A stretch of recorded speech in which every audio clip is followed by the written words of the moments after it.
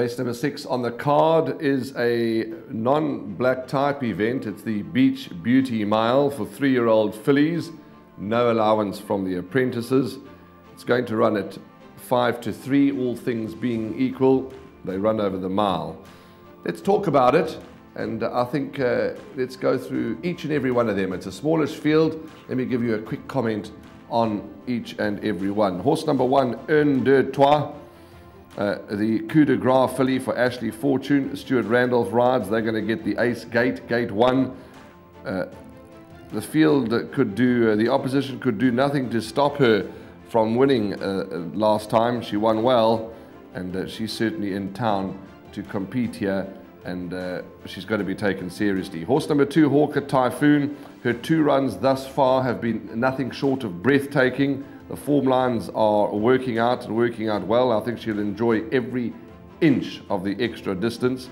For me, the horse they all have to beat. Positively drawn, Luke Ferraris rides for his mom and his sister. Number 3, Treasured Pearl, won very well last time when stepped up to the 1700. She's got to be respected. Purple Moon's Up, an attractive filly by Water Winter, Alison Wright, Hollywood Syndicate, Lyle Hurtson, positively drawn.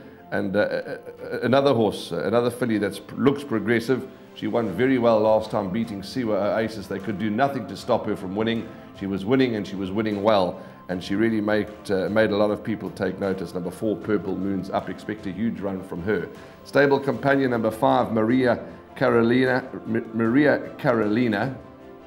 gets Anton Marcus. Ran 7th last time, close up to Anything Goes. Well, we don't need to tell you about Anything Goes. Based on that effort, big chance. Shanty Lane, the filly, won her maiden last time, beating Just the Wind by 2 lengths. She could progress and go on and be absolutely anything. And number 7, Here and After, beat Inga Kara last time and beat Inga Kara quite comfortably. And since then, Inga Kara's come out and won. It's a hellishly competitive race, as you've just heard. Each and every one of them, a case can be made for them.